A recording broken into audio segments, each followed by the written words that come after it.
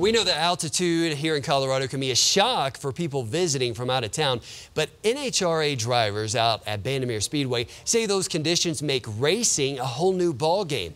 It's the only track of the 21 different venues in the country that's above a mile high above sea level. And when you're going 0 to more than 300 in just a few seconds, drivers depend on a solid surface. It's carved in the side of a mountain. They've got cooling coils under the concrete surface of the racetrack. No other track in the world does this for us.